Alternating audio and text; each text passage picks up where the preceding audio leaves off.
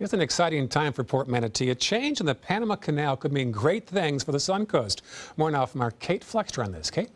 That's right, Ray. We're more than 1,000 miles away from Panama, but these improvements to the canal are expected to be far-reaching in terms of local economy and jobs. It's time for celebration at the Panama Canal. A $5.25 billion expansion years in the making is finally finished. The original Panama Canal, constructed by the U.S. in the 1900s, could only accommodate boats that were 1,000 feet long. Now they can accommodate 1,200-foot-long vessels known as New Panamax ships. 1,300 miles northeast in Port Manatee, there's cause for celebration as well.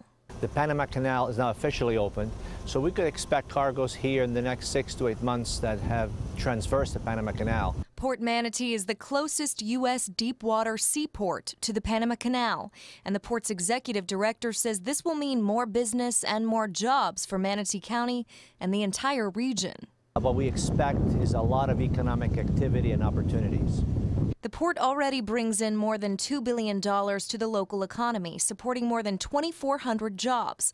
But with the canal expansion and the trade embargo lifted in Cuba, port officials expect cargo projects to double over the next decade. They specifically expect to impact larger retailers in the area, including companies like Target, Walmart, Bell's, Rooms to Go, and Badcock. The commodities coming in that traverse the Panama Canal are mostly items that you would buy in your Walmart, Kmart, television sets, cameras, etc. But there are some limitations for the port, like a smaller draft that keeps bigger ships from coming to Port Manatee. Bucharest says the port plans to make use of so-called transshipment ports like Freeport, Bahamas, or Kingston, Jamaica. Those ports can accommodate the larger cargoes, which will then be divided and shipped out on smaller ships to places like Port Manatee.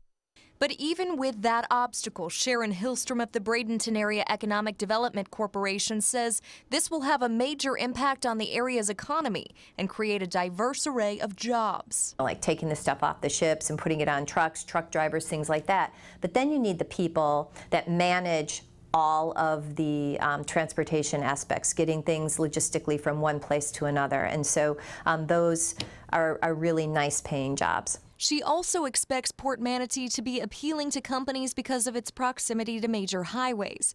That's a rare attribute since ports tend to be located in urban areas. Time is money, and then getting from point A to point B as quickly and as efficiently as possible is what companies are looking for today. Hillstrom says this won't just affect the port, but the entire region, making it a global business destination. This area in general, not just Manatee County, but the region itself will benefit from shippers coming here, creating global awareness for this area as a great business destination. Of course, the port may not see those effects immediately. It could take a few months. An exciting time for us, though. All right, thank you, Kate. Nice job.